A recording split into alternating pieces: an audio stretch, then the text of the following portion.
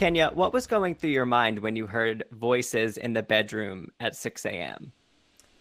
I think I was just so tired. I just didn't even know what it was at first. No one was in the living room. Everyone was asleep. Of course, it was super early and I heard the noises. After I listened more and I heard the grunts, the commands, the moans, the groans, the directions being called out, I'm like, oh, this is somebody having sex in the cast house.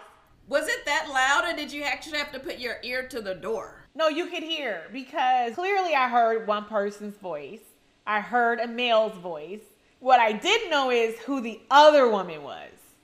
So I'm going around like, okay, I'm going to drop a couple of little nuggets and see what the reactions are. I heard about you doing the most. What I do the most? Listen, it was a bachelorette party. So what are you guys thinking as Kenya's talking about this to you? Kenya was talking? I don't even... Damn. Who's listening when she's talking? Like, really? I'm sorry. I just really She just got a mute button for you, huh, Drew? Drew said, I don't hear ever nothing she says, ever. She heard womp, womp, womp, womp, womp. Yes, I heard something, but I was just like... All y'all gotta do since y'all so wild and short go in that bed y'all was in last night. Who bed? Who was in the bed? I wasn't in nobody's bed. I wasn't there. I was in my bed. I know you weren't, Kim. When they started talking about the things that happened after the cameras went down, I was kind of caught off guard, like, whoa, are we discussing that? So you went to bed with Cynthia. Who else was left? You over here trying to get a suspect list? Well, you should know who else was to get a left. suspect. I mean, you know, I'm a very open person and I just put all my business out there, but all the girls are not necessarily like that. So I just kind of compare the dungeon to Vegas. You know, when they say what happens in Vegas stays in Vegas. Now, the dungeon was out in the open. I'm pretty sure going into a separate bedroom on a cash trip in a cast house is not a part of the dungeon. For me, I was just, you know, saying what happens stays here to just let them know, like, okay, I'm not using this as a ploy to, you know, put you out there in front of the world. You just feel comfortable to be yourself. I guess Kenya's whole opinion was if it had been her, they definitely would have drugged her. It's like, I get it, you know, but at the same time, I just hate that it had to happen in this situation because, you know, I kind of felt like, dang, I was the one who's, you know, set up the party. So I didn't really want that to be, you know, the thing that put people in a bad situation or whatever. Hi, did you hear something? Girl, I don't know. You know. I know you heard some things because your room is right there. I sleep very, very heavy. The thing about it is, your room was right by the kitchen.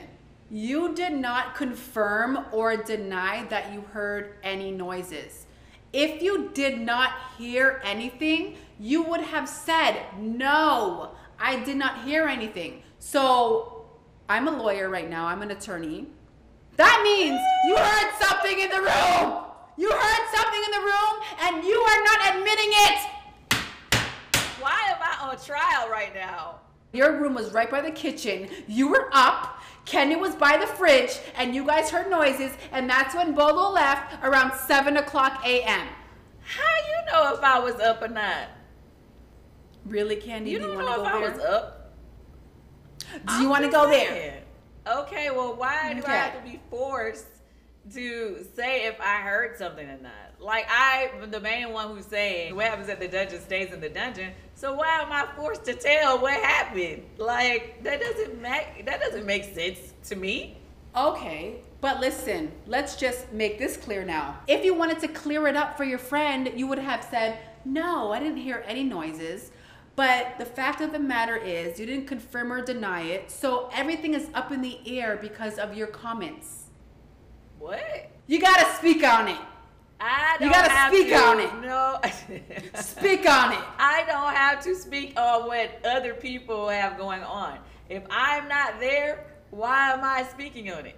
I wish I was in that damn room because I would have been like, yes, I heard all the noises, okay?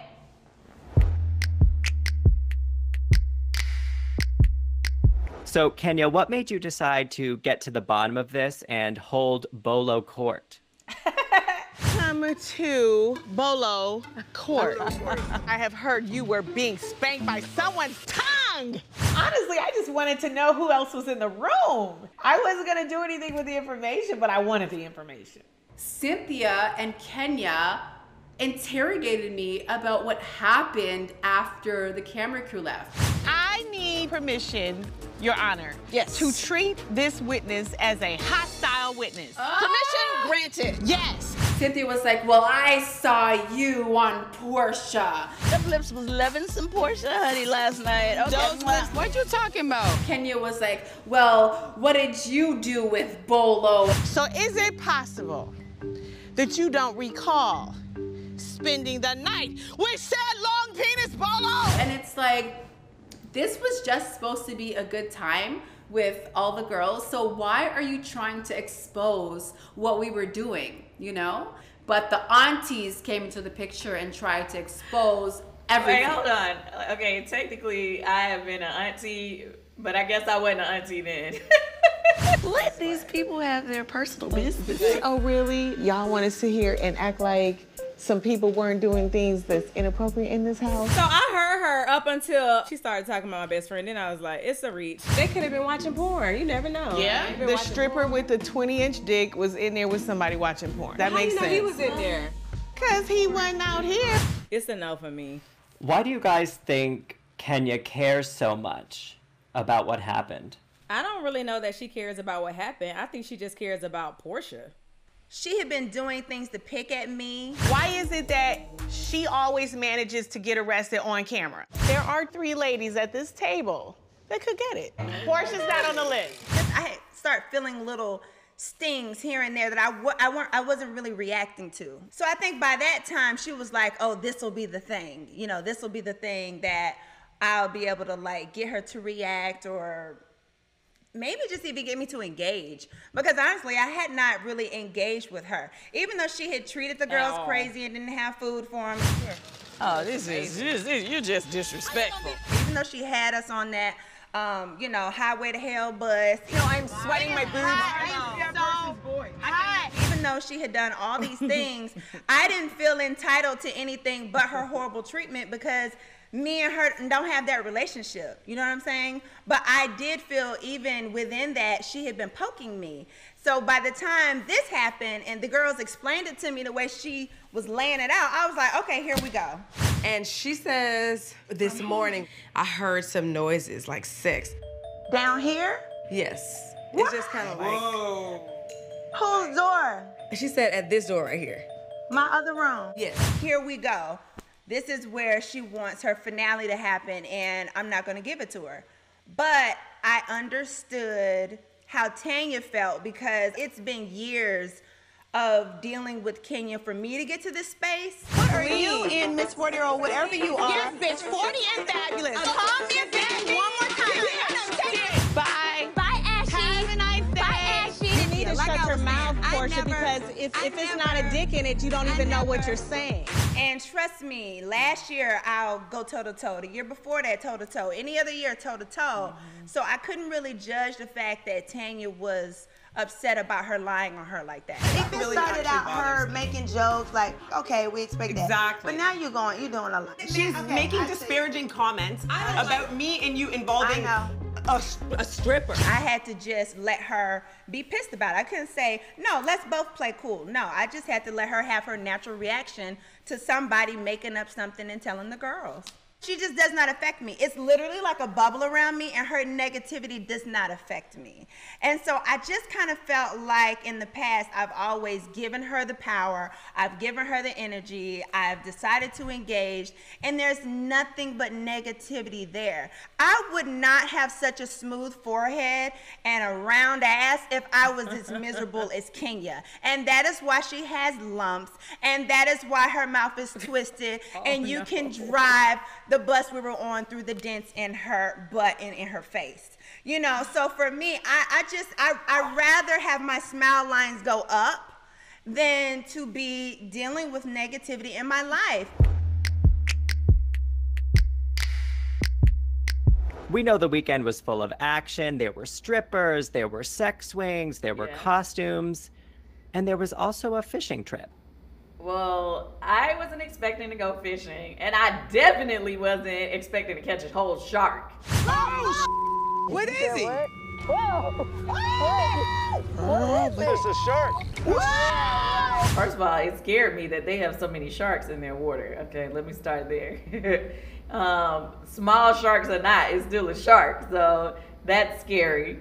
But it was so hard. All right, who wants to fight him? Let me try. Lord Jesus. All right, put this hand up here. Now reel real fast as you can, Rod. Hold me back. I'm going back.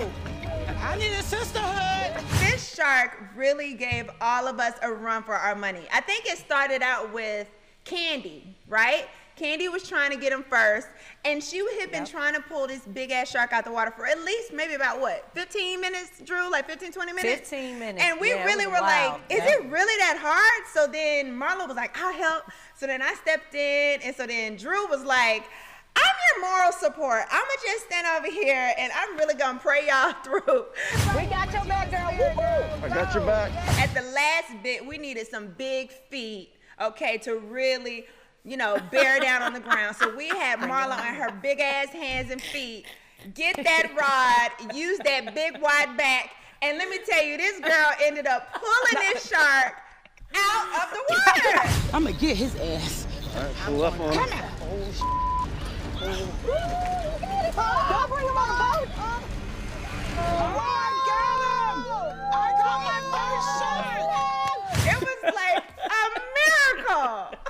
But you know, honestly, that has to be a highlight. I don't know about you, Drew, but the boat catching the fish, it actually was a highlight because it was like a true sister moment. It was refreshing for me because being new, it was like every time I felt like I was getting together with the girls, it was always a fight.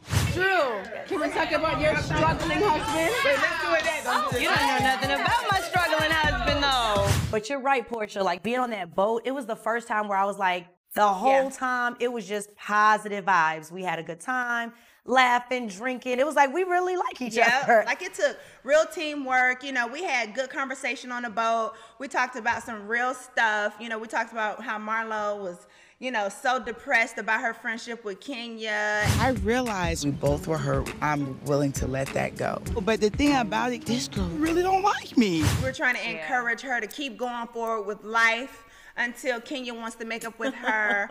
And, you know, it was just some real good conversation that went on the boat. I won't lie. I was very jealous at first when y'all were leaving. I was like, oh, man, they get to go on a yacht and I get to sit here in court all damn day. I have heard you were being spanked by someone's tongue.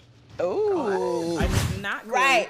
And then when y'all got back, then I felt some kind of way. I'm like, what kind of sisterhood did y'all really have? Right. Because you lost your sister when you got back. You talked her right on over into Kenya's court. Oh Lord, they walking together. Yeah. Look at God. Get an amen. Can we just give them a hand clap? This is my wife. Oh, Lord have mercy.